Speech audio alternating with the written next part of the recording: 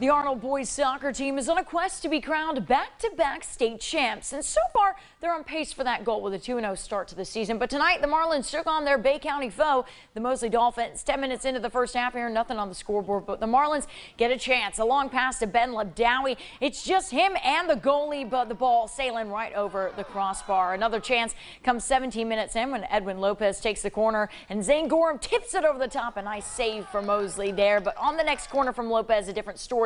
Ball comes back to him, he sends it back into the box. Dolphins player tries to get it out, but Rich Hatton gets it, sends it right to the back of the net. Marlins take a 1-0 lead, and get this, just a few minutes later, they extend that lead off another corner. This time, Landon Ullman takes it and ball meet Quentin Hotop's head. He sends it straight in. Hotop psyched about that header. Since it was so quick, let's slow it down this time. Ball straight to Hotop, who was set up perfectly. Way to get your head in the game, man. Marlins goalie Logan Cooley does get some action here.